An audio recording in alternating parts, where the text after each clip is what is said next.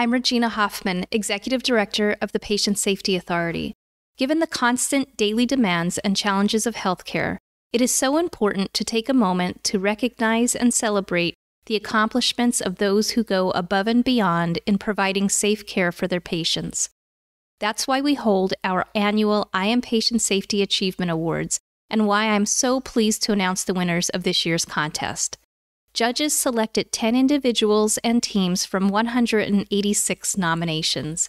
These outstanding submissions came from 94 healthcare organizations throughout the Commonwealth of Pennsylvania and across the United States, representing small critical access hospitals, large academic medical centers, long-term care facilities, and ambulatory surgery facilities.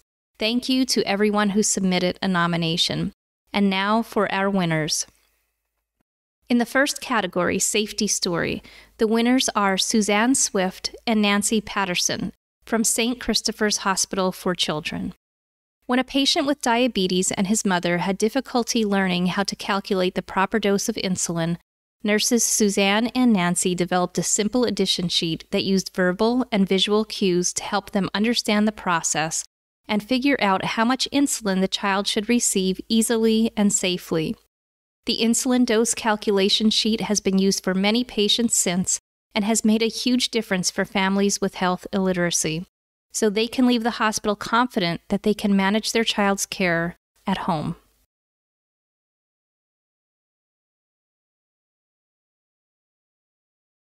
In the category of transparency and safety in healthcare, the winner is Behavioral Health 6 Spruce Shared Governance at Pennsylvania Hospital.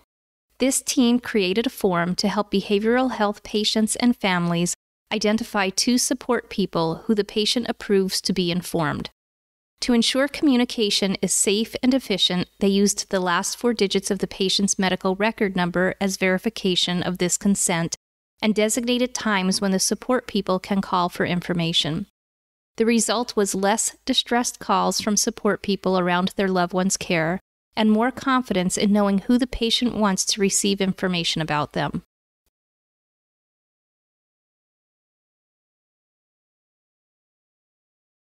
In our next category, Nationwide Warriors, the winner is Cindy Brinkley at Riverside Walter Reed Hospital.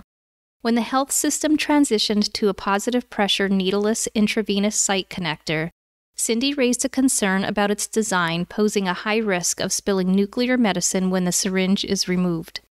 Such spills can result in unnecessary exposure and temporary shutdown of the room, delaying patient testing and care.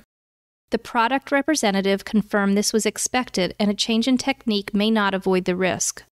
Supply chain leadership supported the safety concern and sent a neutral valve to be used with the at-risk nuclear med patients across the health system until further evaluation can be conducted.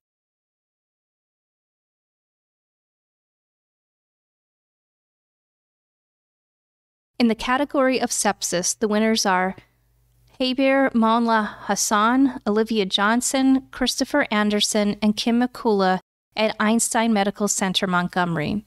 To improve compliance with 3-hour and 6-hour sepsis bundles, this team in adult intensive care worked with the technology department to build a smart notification to fire in the electronic medical record when the sepsis order set was being signed.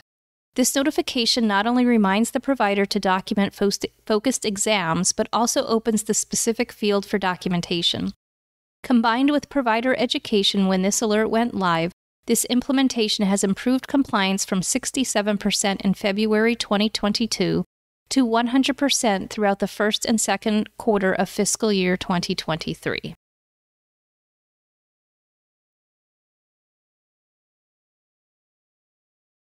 The winners in the category of individual impact are Jenny Rex and Dr. Adrian Zerka, Penn State Health Milton Hershey Medical Center. During routine rounds, a graduate nurse asked Jenny Rex how staff would perform CPR on a complex patient with severe spinal hyperextension. Jenny and Dr. Adrian Zerka explored the literature and collaborated with the Simulation Center and the fabrication shop teams to design and create a custom backboard that would allow clinical staff to safely and effectively perform CPR for this patient. They tested the methods of providing compressions with the board, and once the most effective approach was identified, Rex provided comprehensive hands-on training to clinical staff who cared for this patient to ensure proficiency in the techniques needed to use the board effectively. When a resuscitation event required the use of the custom board and innovative CPR techniques, the patient experienced a positive outcome.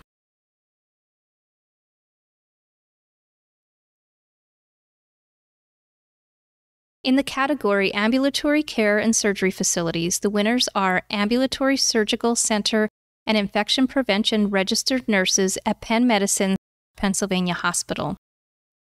The nursing staff at the Ambulatory Surgical Center and Infection Prevention team teamed up to create a competency-based education collaboration. They designed an infection prevention training program for healthcare personnel and created measurable competencies, which contained observable skills and behaviors that one demonstrates as part of their job performance. To ensure that this education and training was translated effectively to practice, the team performed audits and encouraged feedback from the staff. The goal was to promote adherence with standards of care and help sustain effective practices. Benefits of this intervention include building relationships between operating room clinical staff and the infection prevention department, maintaining compliance, and creating a culture of safety.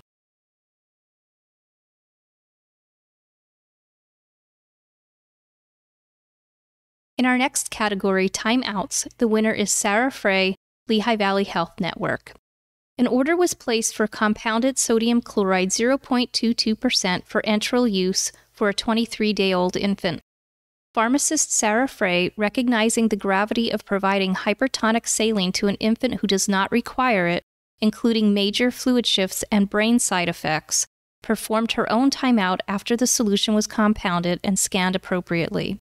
Upon visual inspection, she realized the dispense prep computer program had a malfunction which allowed incorrect components to be barcode scanned without error, and the order had been prepared using 23% sodium chloride instead of 0.22% sodium chloride. Had this solution reached the patient, it would have barcode scanned for nursing without error and likely would have resulted in serious harm to the patient. The dispense prep system was fixed so that this error does not occur again.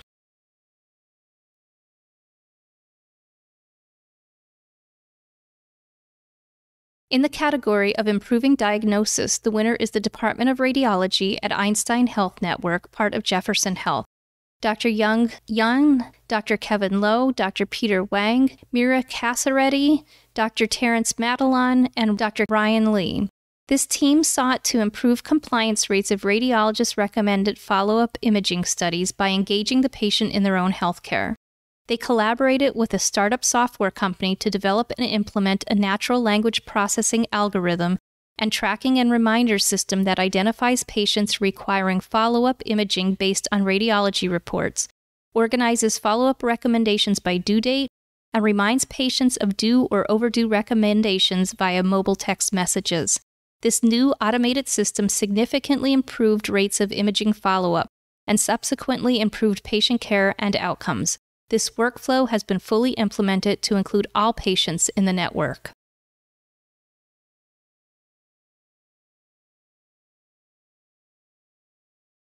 This year's winner in the long-term care facility category is Donnell Grove at South Mountain Restoration Center. Donnell was a floor nurse at South Mountain for many years before taking over as infection preventionist in January 2022. Shortly after coming on board, she helped the facility navigate a COVID-19 outbreak. Due to her efforts, only 6 residents became acutely ill, all in the same unit of 33 residents.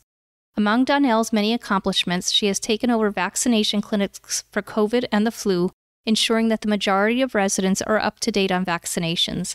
She coordinates the sterilization of reusable equipment used by clinical staff and trains staff on the use of PPE, glucometers, and maintenance and cleaning of the equipment. She was instrumental in understanding the new enhanced barrier precautions and assisted in developing the necessary policies and procedures and upgrading the management of PPE supplies on the units for efficiency and accountability.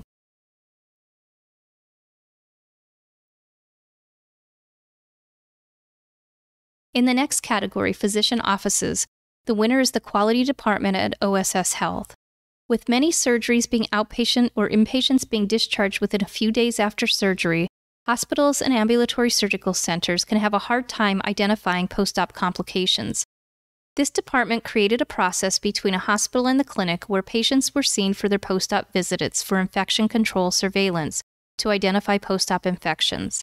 An opportunity to identify other post-op complications or events was identified and merged with the surgical surveillance process. In this program, for 3 months post-op, staff ask every surgical patient a series of questions to identify post-op complications. Although this unique process is time-intensive, it shows a commitment to identifying issues and improving patient outcomes.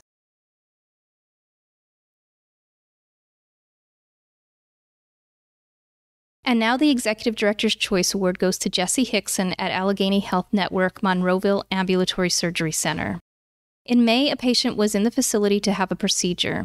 When Jesse Hickson, the nursing leader, was made aware that this patient had been seen in the hospital for suicidal ideations, she took the patient to a quiet consult room to discuss that they were not going to have the procedure due to the hospital visit and medications that were given.